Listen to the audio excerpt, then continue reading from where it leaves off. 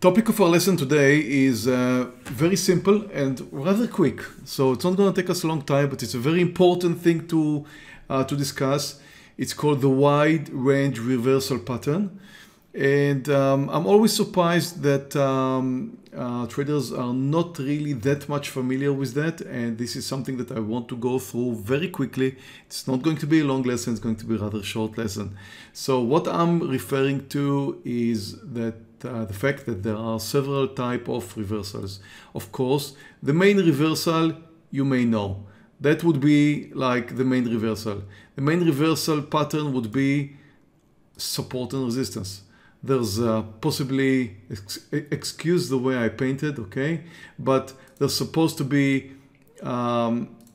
resistance here at the top, support here at the bottom, and that's a very good reason for a reversal. So if the price is moving down and coming upon a point of support, it is expected to reverse. So is the case with reversals. That has to do with resistance. That has to do, of course, with areas where you will find a lot of buyers or a lot of sellers.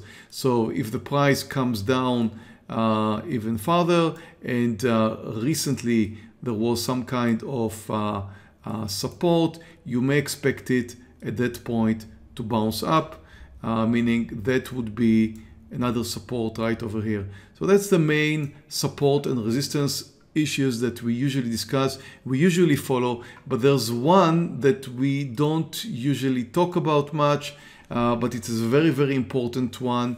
Well, a spinning top doji could be, of course, at the end of any reversal, but that is not the issue. So the issue here is to talk about another reversal, which is a wide range reversal pattern, or actually exhaustion. So if I'm painting, let me just paint the following chart. Let's just talk about the price candles moving up, and then all of a sudden there's a big wide range candle. And of course, it's not just enough to discuss this. We also need to discuss the volume, because the volume is the key issue here. So let's just assume that this is here the volume, and all of a sudden at the point where we have the wide range candle, we have an extended volume bar, something like this. So if I'm going to present this picture to somebody who's not very familiar in trading, first, of course, we can see that we have a trend. The trend is up very clearly. And then if I would present this to a new trader, if you would have presented this to me when I was a new trader, and I would look at this chart, I would definitely say, oh my God, things are getting strong. The market's looking at market or specific stock is getting stronger and stronger. We're actually moving higher. We're moving higher with more volume. Therefore, the trend should continue and we should get new highs, and this looks like everybody is now buying, therefore we should continue higher. Well, wrong. It is a very simple pattern, but it actually shows of a potential reversal of usually, I mean, when I say potential, it's like a 90% chance of reversal, which is a very, very strong reversal. And it has nothing to do with support or resistance. It has to do with exhaustion. It has to do with the volume. It has to do with the fact that there's a wide range bar there, and therefore it's very, very likely to reverse and come down. So when I'm seeing a reversal pattern like this, when I'm seeing a wide range candle like this, I'm actually expecting the price to start coming down. Not necessarily crash down or anything like that, but definitely I'm expecting it to come down and have the reversal. And again, if I would have asked somebody who doesn't know much about trading about this candle over here with the high volume, the answer I'm going to get, yes, it's probably going to continue. Wrong, price is about to change. And the question, of course, is why? Why does it change?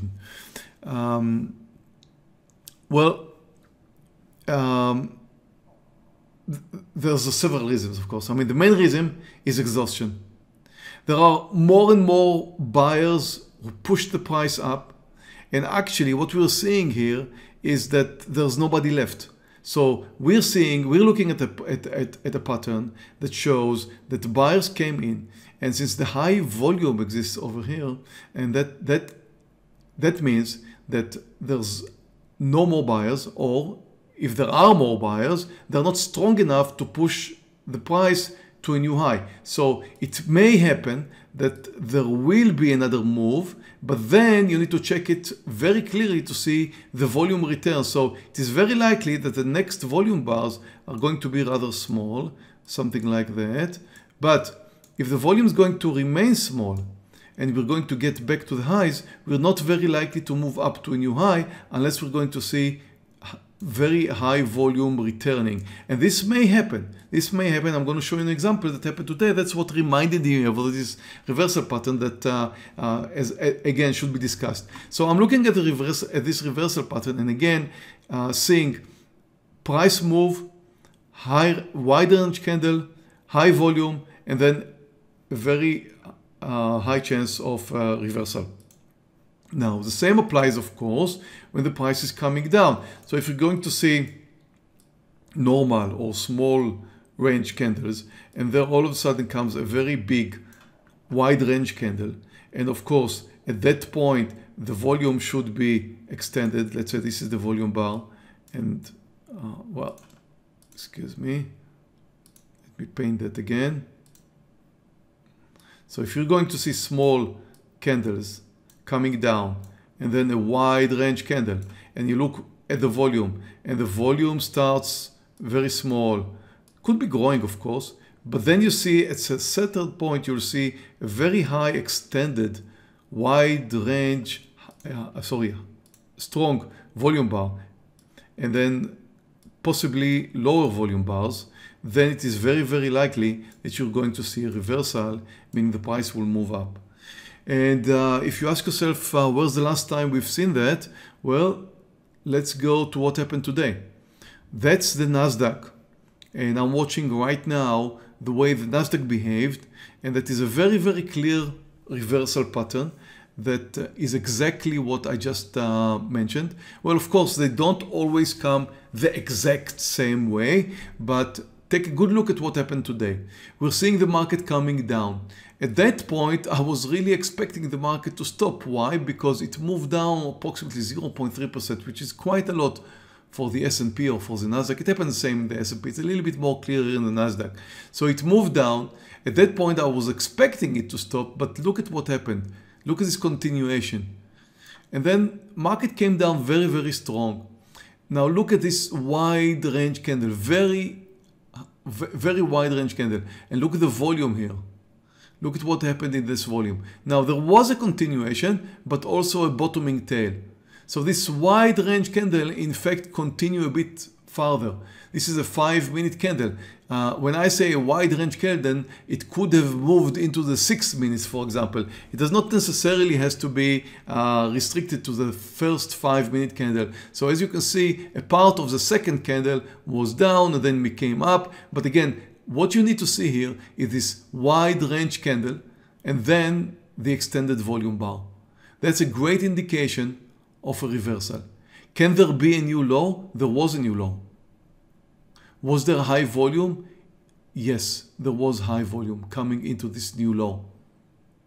So this is very rare what you're seeing here. You're seeing here a reversal pattern. First of all, there was a reversal. Even this small green candle here is a reversal. There could have been a continuation. There was a very small continuation. This is in fact another very strong reversal pattern, which is not our topic of our lesson today. This is another small reversal pattern in which you can see that the market moved to a new low. When the market is moving, not necessarily the market, whatever I'm saying, when I'm mentioning the market right now, I'm talking about the Nasdaq 100. It doesn't necessarily need to be the Nasdaq 100. It can be any stock that you're watching. So if you see a stock moving down to a new low, or in this case, the Nasdaq moving to a new low, and then you see a bottoming tail at a new low. You know, when you get a new low, especially with high volume, you expect the price to crash down.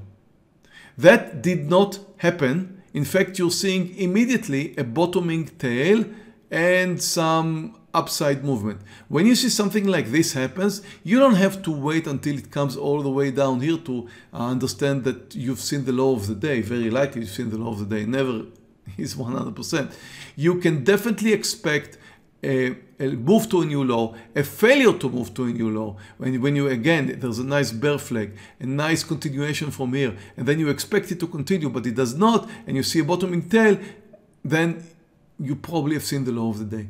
I remember saying that today in the trading room. This was approximately when I stopped trading today, somewhere around here I stopped trading today. But I mentioned before I went, I mentioned that I don't expect the market to move down or continue moving down. It could happen, of course, but if it will, well, I don't trust it. I wouldn't trust it. Therefore, I would probably expect it to just go sideways or even pull back up, which is what happened. Of course, I'm not always right.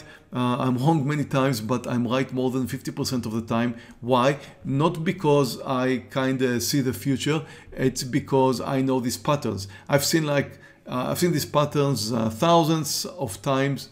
And these patterns are very, very strong. So again, there are two patterns here. One is the wide range candle that is coming down, and then the continuation, the second candle, and the high volume. And what you need to understand is that at this point, really, what happened here is that everybody who wanted to sell or to short were shorting or selling at these candles, at these two candles.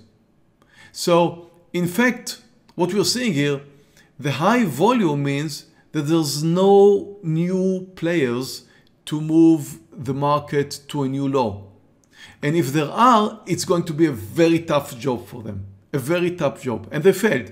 So you see, they tried to take it to a new low and they failed, which is very, very likely because after a big move like that and a very wide range and a very high volume, then the move to a new low is, well, you need a very strong downside day and many people to continue selling today and possibly very bad news or something like that for this to continue. So it's more likely for the market to stop. So again, if you see a very large extended wide range candle with high volume, there's nobody else to sell.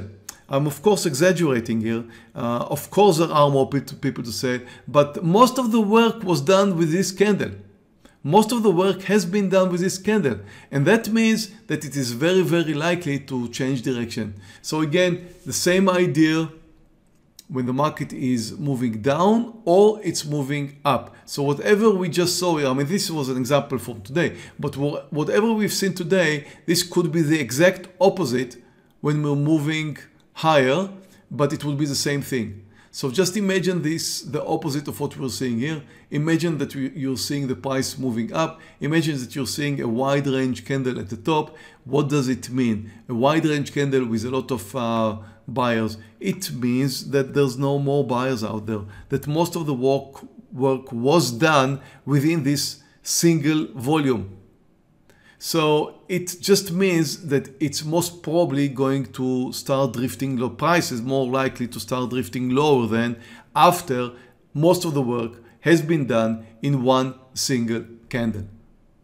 So there's, and again, there's two things here which you should remember from this lesson. One is the wide range candle with the high volume, and then this move to a new low. And again, when you move to a new low, you expect a breakdown.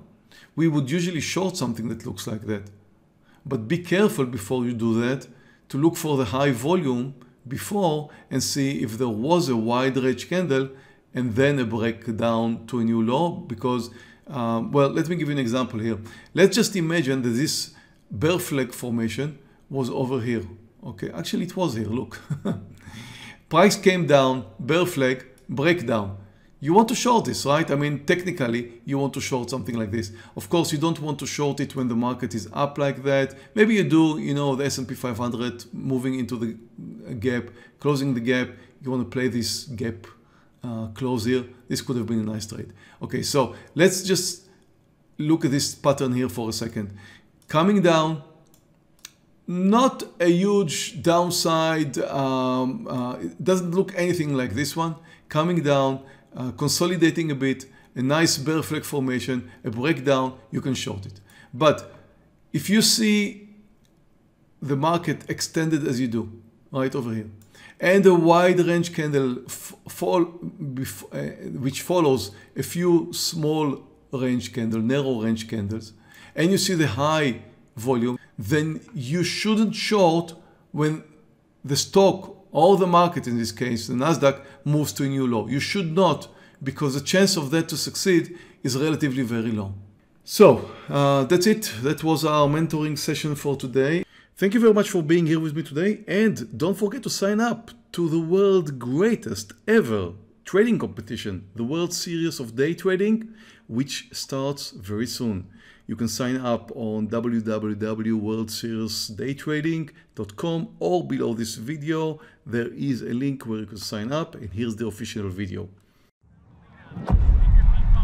World Series of Day Trading. You've read and heard about it everywhere. Now, let me tell you what it's all about.